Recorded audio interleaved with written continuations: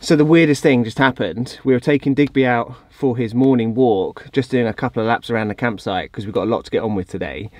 And as we went down to the main gate, Chris, the guy who's towing the house for us today, that is the guy that built the house, he's waiting at the front gate and he's bringing a new house into the campsite that we're currently staying on.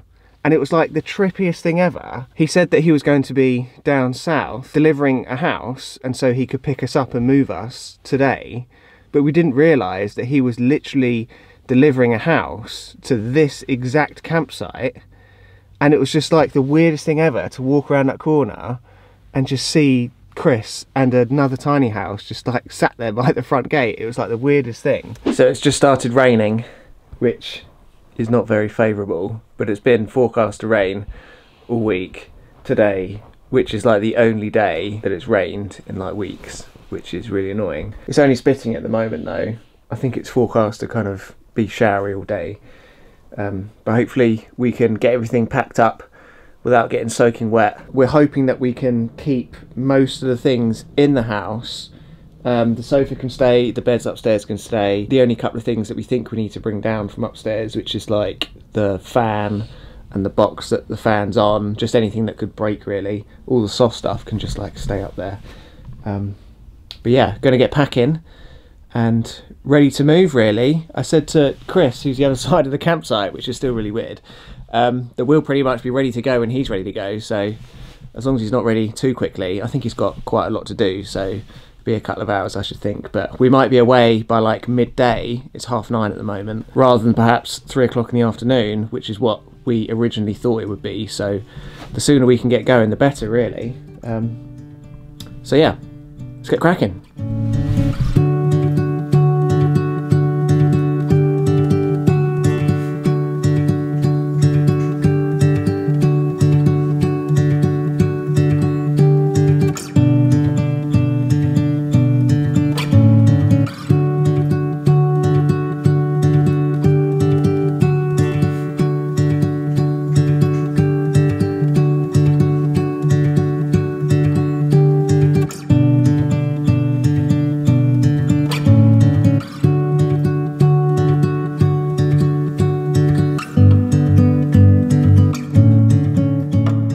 So we've just removed our washing machine from our kitchen, and while we had it out we had a look underneath our plinths, which is the piece of wood that runs along the front of the kitchen that covers up the legs.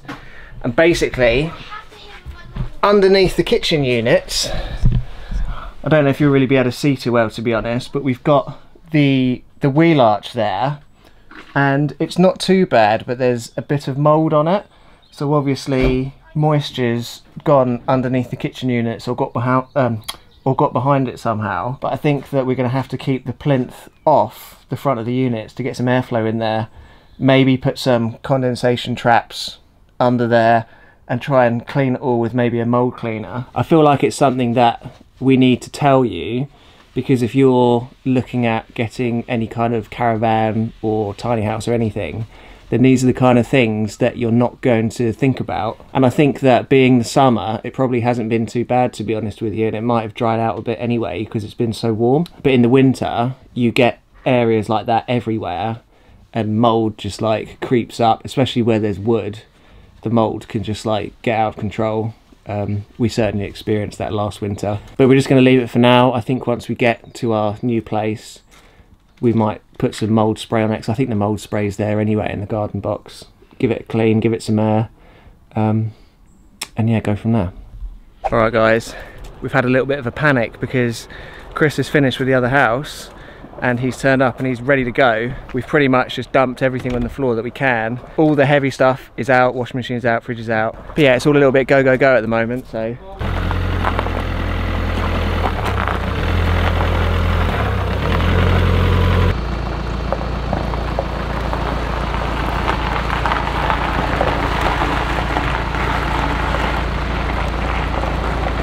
Bye! Bye!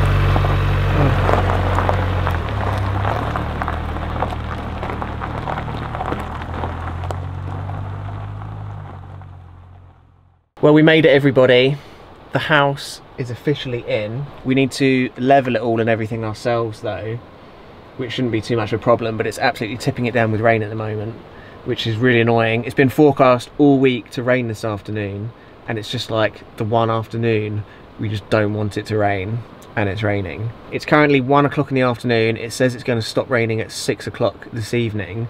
I'm hoping there's going to be a break in the rain though, so that I can get the house level and start taking things in, like the fridge for example, because we want that to get plugged in.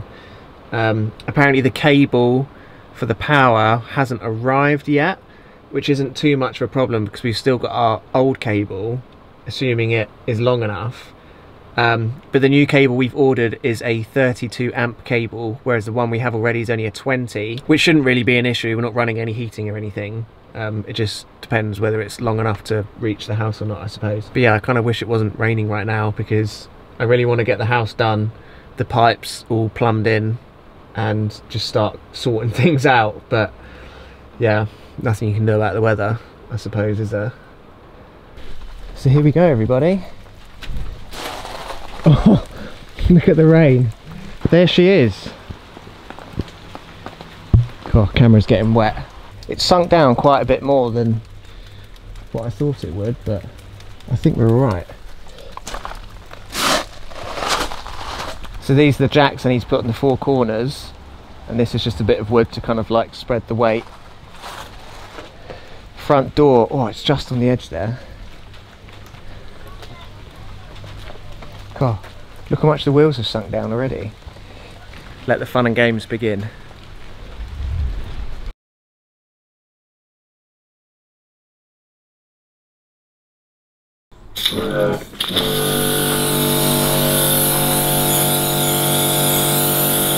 Is it good?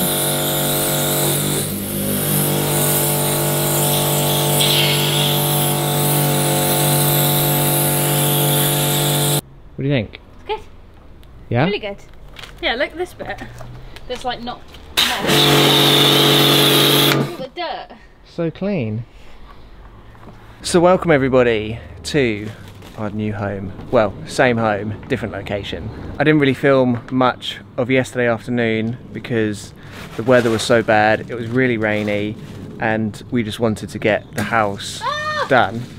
Dave! I forgot that the thing was on! Help! Well, you got to turn the... I can't get it in! You got to turn the tap off. I know, I forgot! It's over my face! Help! Becky just unplugged the hose of the jet washer without turning the water off. But yeah, yesterday was one of those days where we just wanted to put the camera down and just get everything done and get in because it was a really stressful day. Up until 11 o'clock in the morning, it wasn't too bad. And then all of a sudden, Chris turned up and it was just like go, go, go, go, go. And it was just like mad rush for like the entire day. And yeah, we were quite stressed out, to be honest. But this is us anyway. We're all in. It was a little bit of a struggle to get in because this tree stump down here was just creating all kinds of problems, to be honest with you, and it took ages for them to get it in.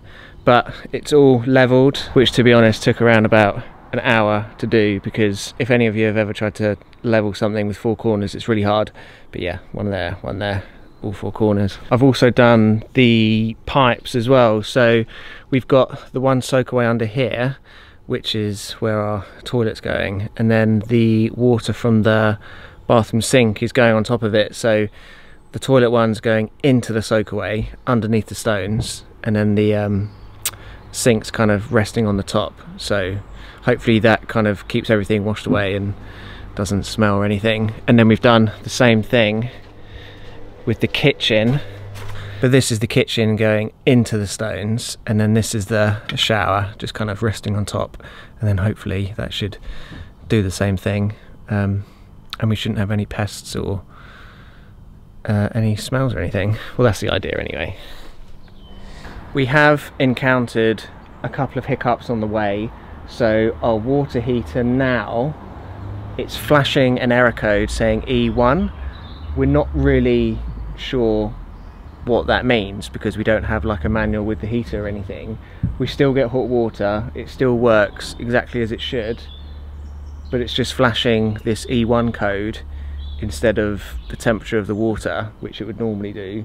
So if any of you know what that might be, then just let us know. But I mean, it's still working, so not really too worried about it, to be honest with you. The other problem we've got at the moment, we're trying to fix it, is because we're using our old hose pipe that's been wound up in the reel. If some of you remember, when we first moved into the house last year, we had a 100-meter hose pipe that we had to wheel out to fill up the water tank, because that's how far away the nearest tap was.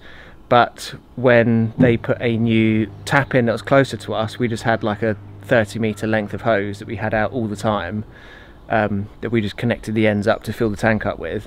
But because we've come here, we've got our massive hose pipe reel back again, and basically what's happened is that over the summer the hose pipe's obviously been outside, and there's been water inside the pipe like all summer long.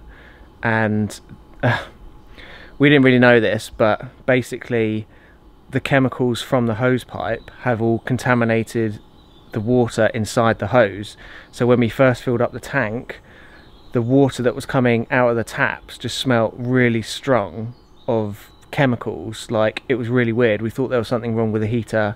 We weren't really too sure what was going on, but it turns out that if you leave water in a hose for a long period of time, particularly in the summer, then as the hose pipe degrades, it basically contaminates the water that's left inside it with really toxic chemicals that the hose is made out of, basically.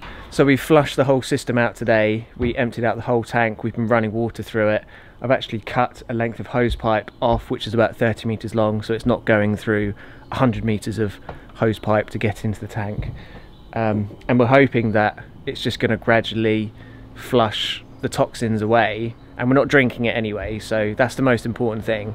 You should never drink out of a hose pipe for that exact reason. There could be like mold in it, bugs in it, chemicals in it. Like, you should just never drink out of a garden hose. But yeah, the smell was like really strong. We had a shower and it was just like unbearable. It was almost like we were getting gassed because of like the water vapor. It was really bad, but everything's gone well anyway. We've still got loads of things to do. Obviously jet washing the concrete, we've got tidying up to do. The next job I want to do though is I want to fence off the house here, mainly for security really, because I guess at the moment we're quite exposed to anybody that wants to come in here and potentially steal the house. Not that I think that would ever happen, because you can't just like hitch it up and off you go, but we want to get it secure anyway. So I think tomorrow I'm going to put the fence up, at least 2 panels anyway, because this bit here we're going to have a gate and then use this concrete bit here as like a driveway.